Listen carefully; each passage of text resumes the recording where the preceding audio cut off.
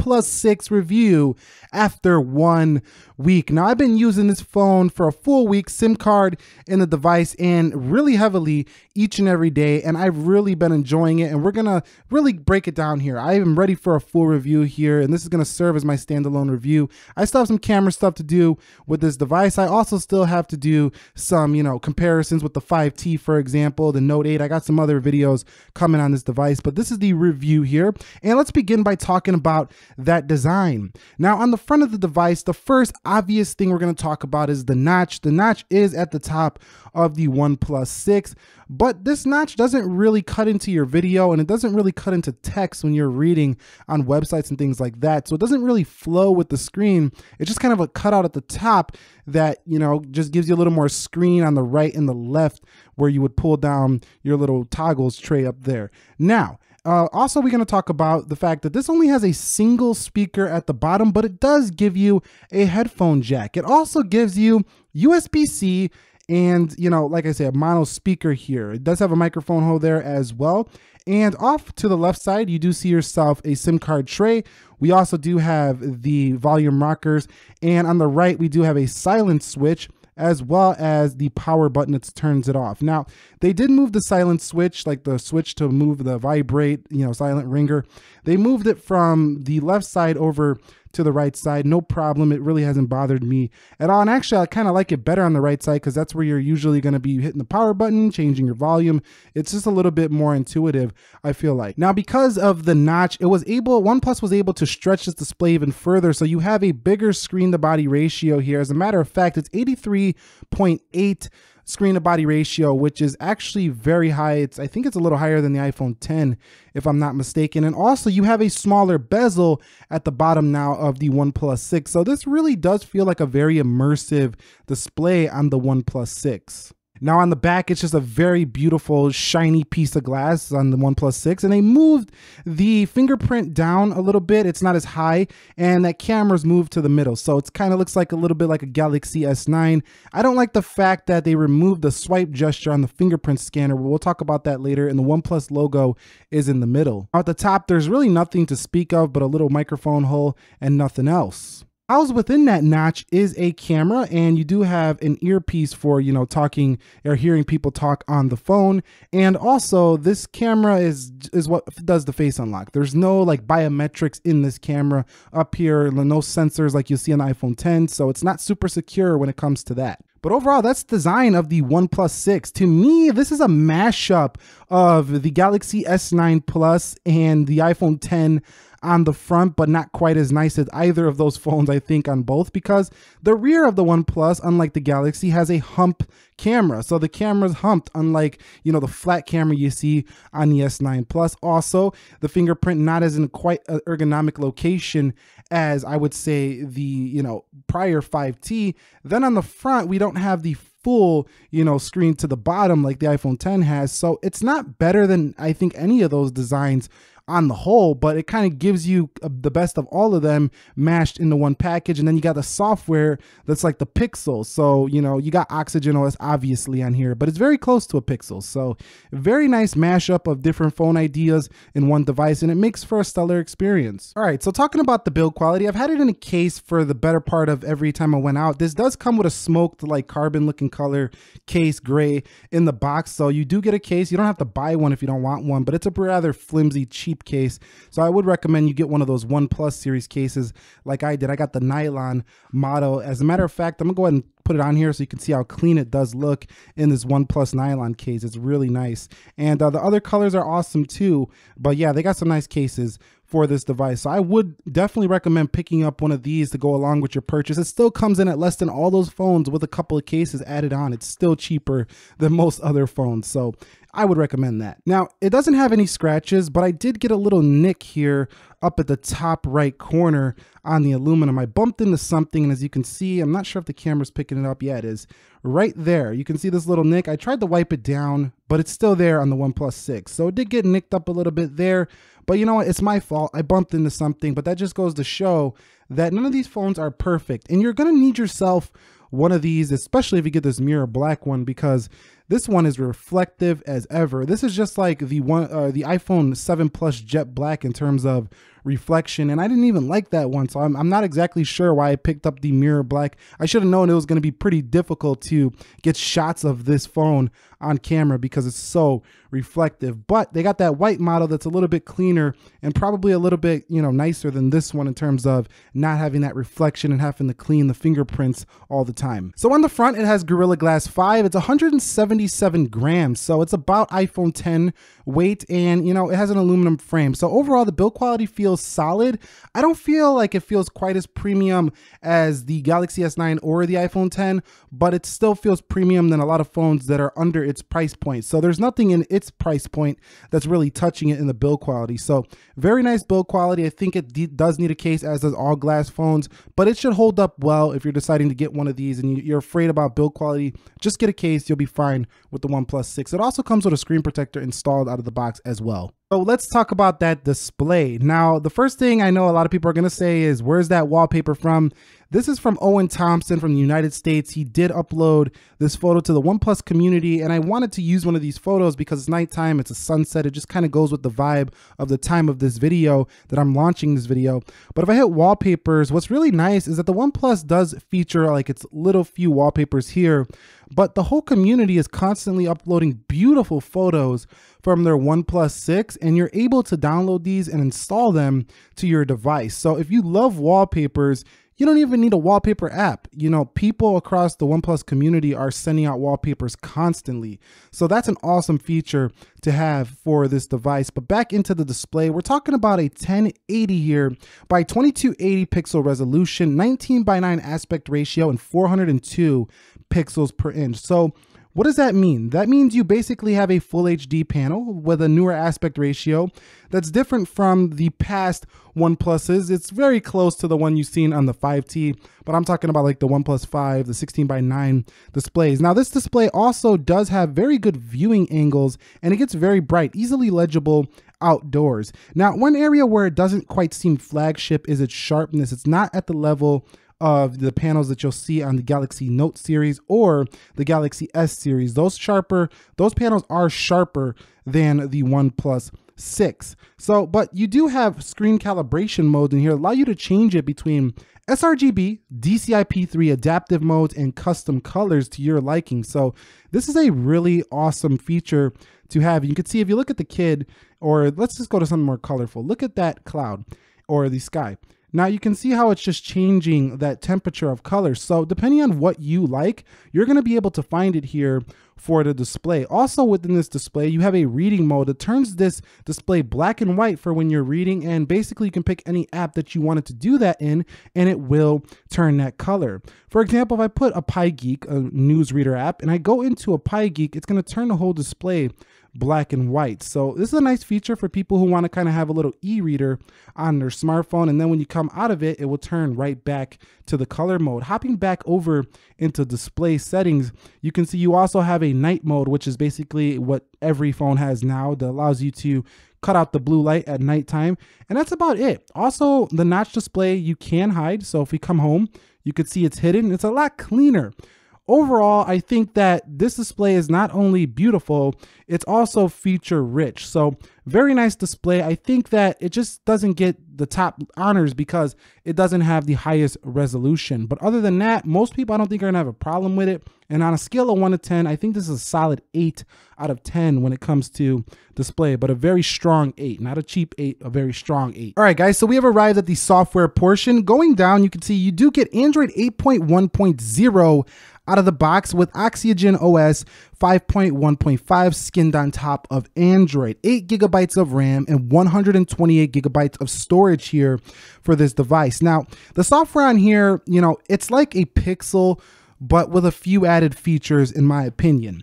Also, the icons are a little bit different. I still find the Pixel to be a little bit cleaner than Oxygen OS, but Oxygen OS adds a few things that make it still clean like a stock device, but gives you some things that you might be missing on that device. For example, if we go into gestures, or not gestures, buttons here, we go to navigation bars and gestures. You have navigation gestures, which is something you don't have on the Pixel. You can hold in the middle and swipe through your applications and then swipe away. Now, if you're in the application, let's go here and then you swipe this way, you can go back. And then over here, you can go back as well. So going into settings one more time, let's check out this software a little bit more. You also have things like hide the navigation bar. So if we go into buttons again, you can just hide the navigation bar when you're in applications if you prefer to have your toggle keys. This is something I wish the Pixel had. Now you can also leave it at fixed if you just like your buttons the stock way they've always been. And I mean, just look at these features. Home button features here. You have turn off screen, voice, open shelf. I mean, there's so much going on. If we go into double tap action, you can do things here. You can custom assign things. I mean, this is stuff you could only do on a CyanogenMod based device back in the day. So let's go down. You can see your back button has options as well. You could change the font, but there's one thing here that I don't like about the OnePlus. They removed that swipe to pull down your notification tray. I don't get it. Like, why would you remove that? That's so nice of a feature, especially on these ergonomic fingerprint locations where you don't have to, bring your thumb up. I just don't get why OnePlus removed that, but I'm sure that's going to come back in a future update. Now, status bar. One thing I also don't like is the fact that there's no battery percentage. OnePlus claims they're going to bring that to the next update as well. So I don't have it yet, but no battery percentage. You still have to do like on an iPhone 10 where you have to scroll down to see your percentage. I don't like that about this device, but I do like that you can go ahead and change your battery style to like a circle, or you can hide it if you want. So that's cool. You can also display your network speed. And then if you scroll down, you got your basic device settings. We're not going to talk too much about those. And then just the personal stuff down here. So this phone, while I think it's clean, it can be complex as well. Software though is stunningly smooth, very fast. There's just like no lag on this phone, no matter what you're doing. I know a lot of people say, well, swiping's not going to show no lag. Well, we can go into some applications and you could just see the blistering performance of the OnePlus 6. Everything just runs extremely quick no matter what that application is. It just works, the OnePlus 6. So really love the performance you get here. Snapdragon 845 with 8 gigabytes of RAM. Definitely not going to choke this phone up. So those people who are doing a lot of things at once on their phone, multitasking a lot all day, they're fast people, you're going to love this phone. It can definitely keep up with you. And this whole marketing thing on the box, the speed you need, that's actually quite true. That's not just some marketing mumbo. That actually is true. This phone has definitely got the speed you need. All right, so let's discuss that camera. We're talking about a dual camera here, 16 plus 20 megapixel sensor. And this device does have a nice large sensor, actually larger than a sensor in a lot of other devices. 1/2.6 inch is a pretty nice size. You also have a f1.7, so pretty good in low light. EIS and OIS, a first for the latest OnePluses. They had it on one of the older devices had OIS, but it's back here for OnePlus 6. And you do have your typical 1080p 60, but you do get 4K at the 60 mode as well. So that's really nice to see at a device at this price point. That's something you don't see at most mid-rangers, is 4K 60. And that can be the selling point here over other devices if you're into video.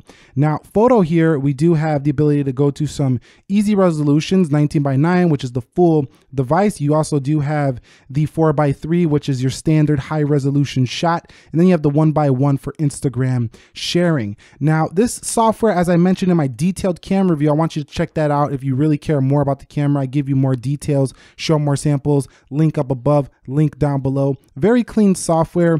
And like I said, I already did a detailed camera review on this, so I don't want to go so far into that here. We'd just be wasting time because I already did that. Check that one out. But check out these samples if you don't have time to do that, and you can make the decision for yourself if this camera is worth it. But for video, you want to check out my detailed camera review.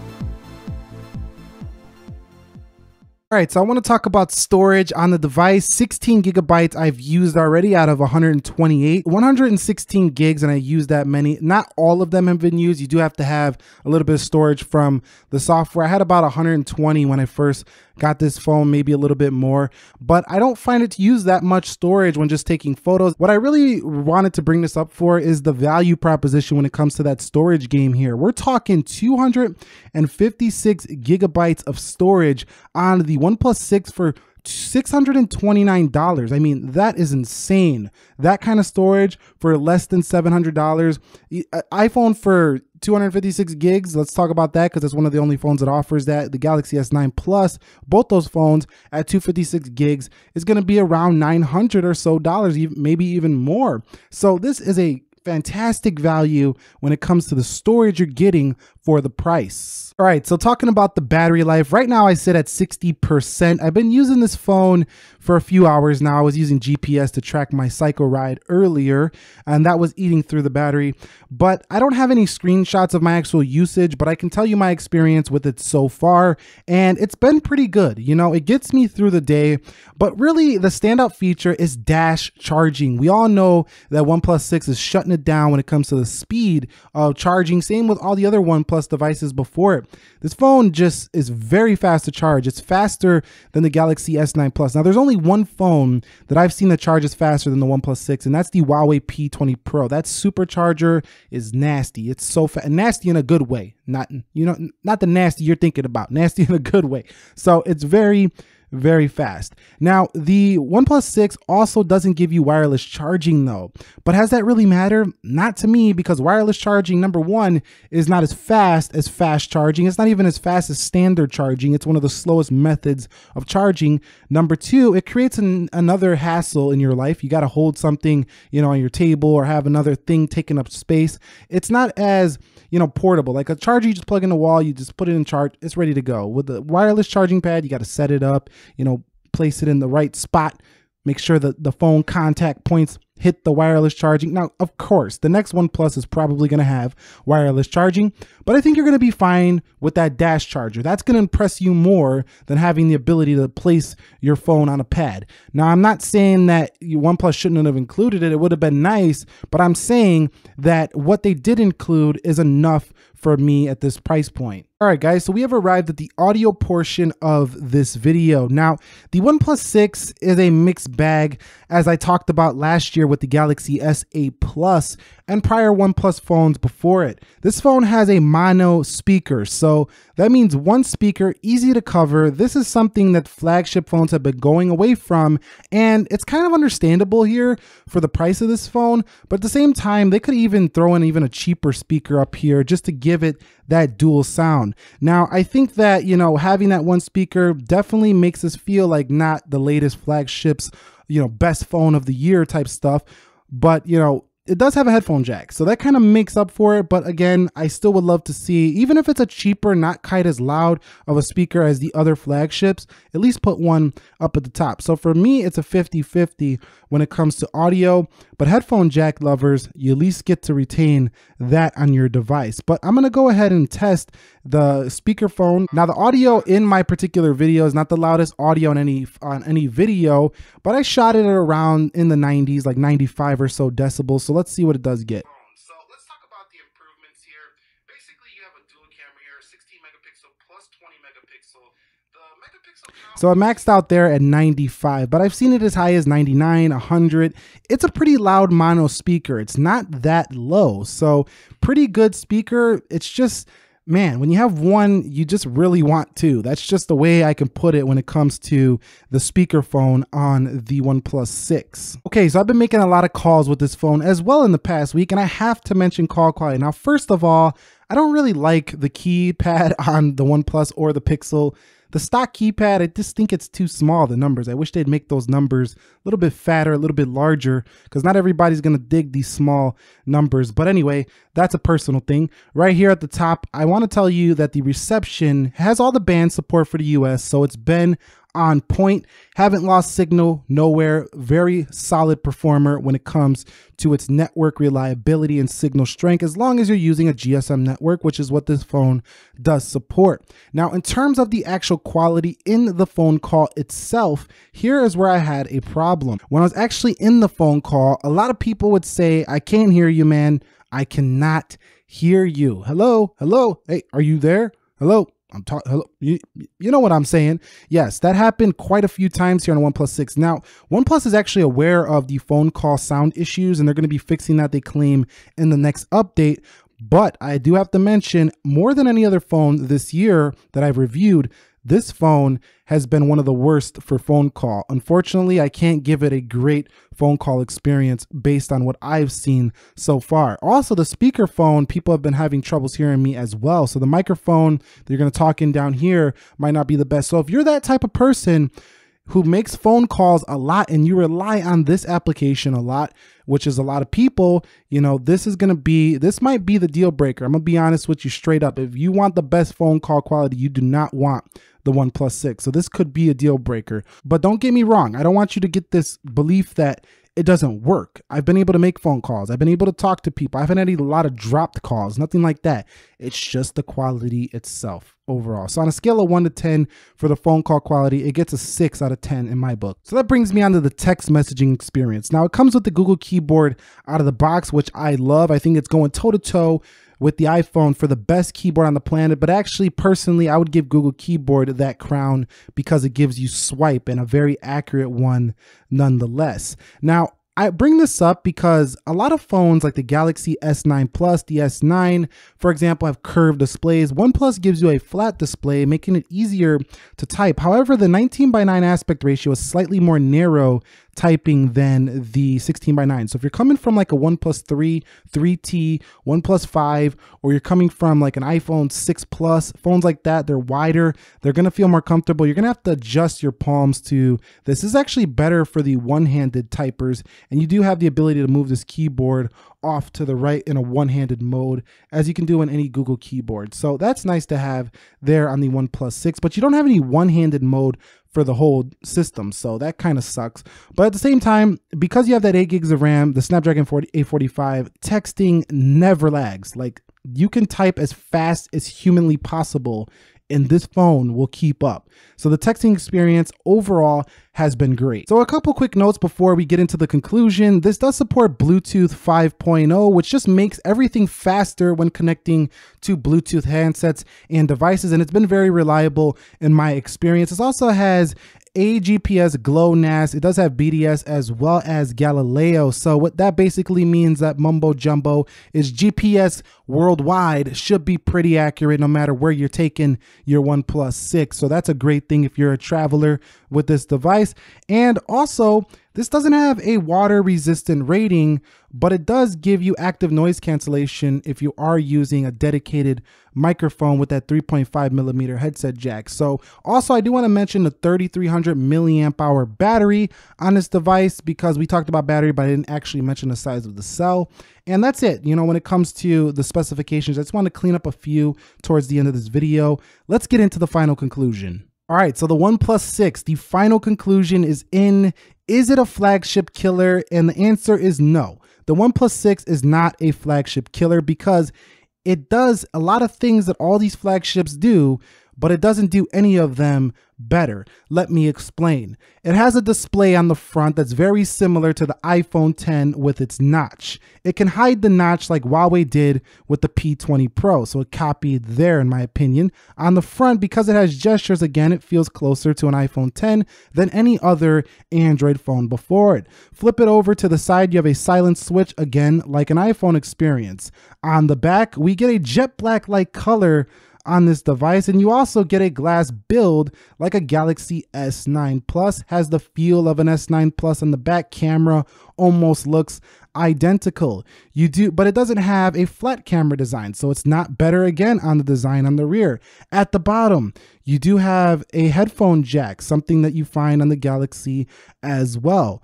On this device, you don't have water resistance, which definitely takes it out of contention as the best phone you can buy, because there's no water resistant rating for this device. And then you have software that closely resembles what you're going to get on a Google Pixel 2 XL with a few add-ons that are supplied by Oxygen OS. And it gets software updates more frequently than a Galaxy, but definitely not longer than an iPhone. So again, if you think about everything I just said, all of these features are close, but none of them reign supreme over the top, flagships on the market. For example, the software to me is not as great as the Google Pixel software, so it doesn't win over that. It doesn't kill the Pixel there. But I think it has a better overall design in terms of the way it feels in the hand. It's more comfortable to hold.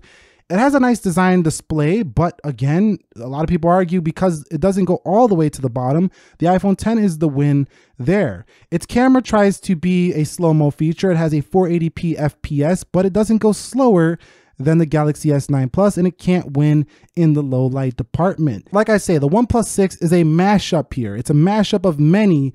It's a jack of all trades, but the master of none. However, at the price point, it's the master of value. It's the best phone I think money can buy right now as the recording of this video for the price you're gonna pay. As a matter of fact, if you're looking at a $250, $300 phone, skip that out, get an extra $250 and buy the OnePlus 6. And that's all she wrote. It's a really good device for this price point. Anyway, that wraps it up for me. What are your thoughts on the OnePlus 6? Did you get one? Are you picking one up? Also, I want to mention great accessories are available for this device too. They also came out with their new little headphones, their little $70 Bluetooth headphones. I might review those if you guys want to see them. And let me know your thoughts again. What do you think? Is the OnePlus 6 worth it? Are you picking one up? Do you have one? Are you watching this review on your OnePlus 6?